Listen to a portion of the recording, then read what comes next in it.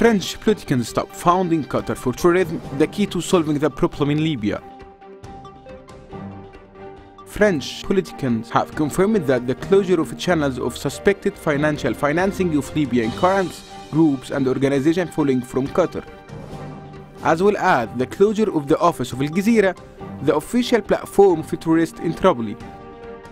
is the key to resolving the Libyan conflict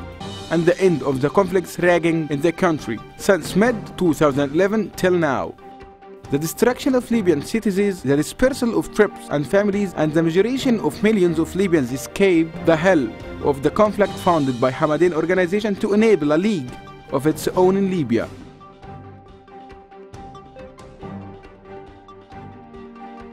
Despite the national majority in the country and the ancient tribes representative for the majority of Libyans, which recognized by the international forces interlocking to resolve the Libyan crisis since last year and still has not been decided on.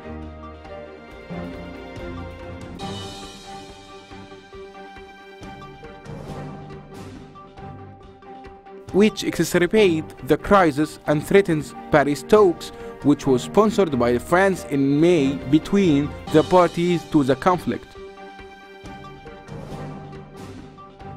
Nicola Didier, a professor of political science at the Institute of Political Studies in Paris and a member of the Foreign Affairs Committee of French Republican Party, said that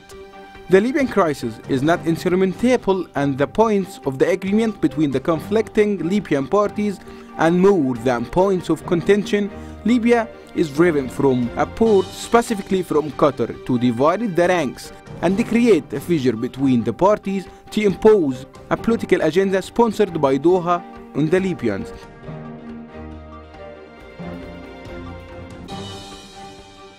According to Nicola Didier, the Libyan Security Service, in coordination with the French side, coordinated the material support and the media support by Qatar for this faction to make it the most prominent party in Libya. The parties and the deputies in the French parliament recommended in official memos addressed to the French President Emanuel Macron before the mediation session between the four Libyan parties in Paris last May the need to raise the issue of national founding.